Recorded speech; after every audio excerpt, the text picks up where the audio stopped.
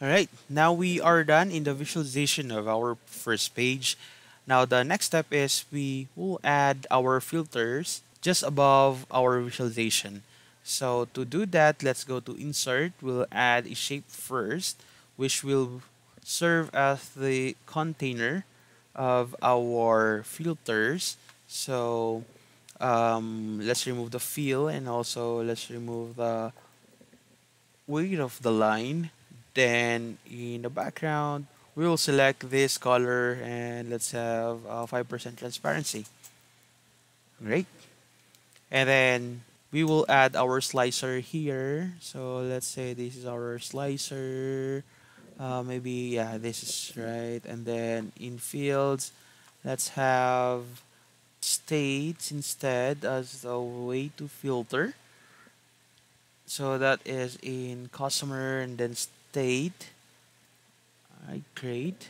And then instead of having a list here, we will select drop down. Alright, and then we'll format it so that it will look better based on the background that we have. So let's have font color white, but the background will be yeah, something like this, but the background should be turned off there. And then we'll add a simple text here that will tell that this is a filter. So select state, all right? Then the font color will be white. And then let's add a simple text here, a disclaimer text. So this is just a disclaimer. So this only means that all of the data sets and information that you see here are the metadata only. Okay. And then the next filter will be our months here. All right. And then let's just put back this slicer header and then let's make it a list. And then instead of the states, we'll change it to months. Yeah. So under month, let's go under the date hierarchy. Then let's select month. All right. And then in the properties, let's go to general. And then the orientation should be on horizontal format so that it should look like this. Right. And then let's remove the slicer header. After adding this filter, we'll just add a simple image here. Alright, this is an X button so that if ever we click this icon here, it will show the filter. However, if we click this X icon, then that will hide the filters here. Let's go to view and then select bookmark and selection. So before that, let's group our filters and text and images here. Right now, after highlighting everything or selecting them, let's go to format and then group them. Okay, and then let's put our X mark at the top of our report. And then we will add our bookmark. So to do that, let's click add. Let's rename it to customer filter. And we'll create one more bookmark. So before we create the bookmark, under selection pane, we need to hide first the filters and also the X mark image or button there. And then let's add bookmark and then rename.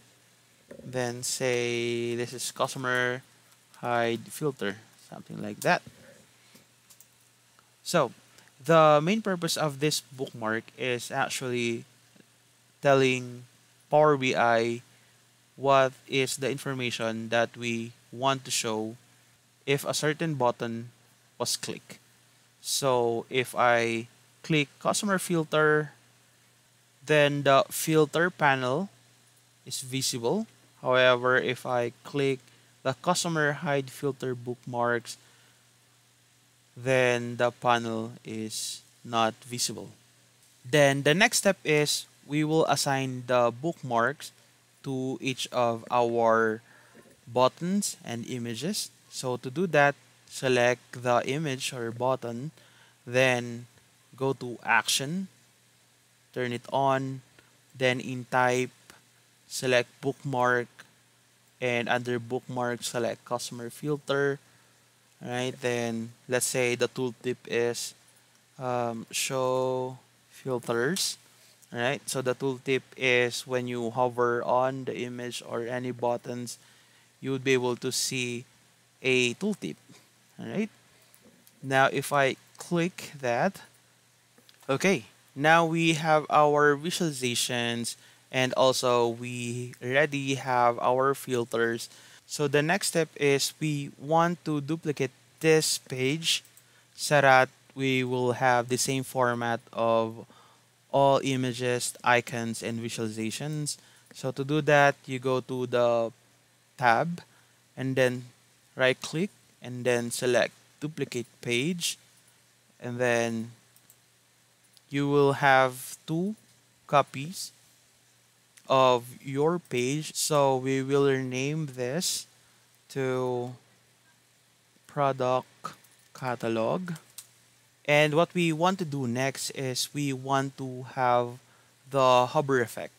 So to do that, let's highlight all of them and then let's go to fill, and then the default stage is at 80%.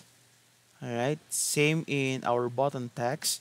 Let's change the font color to this, and then we will change the state to unhover, and then when we hover these buttons, we will have zero transparency.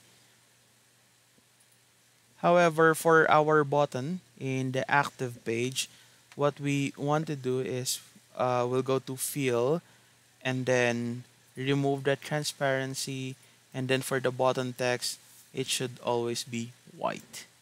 And we'll just repeat the process to our product catalog page. So let's highlight all of the buttons here. Let's go to fill, and then the default state is at 80%, and then on hover it should be at zero transparency.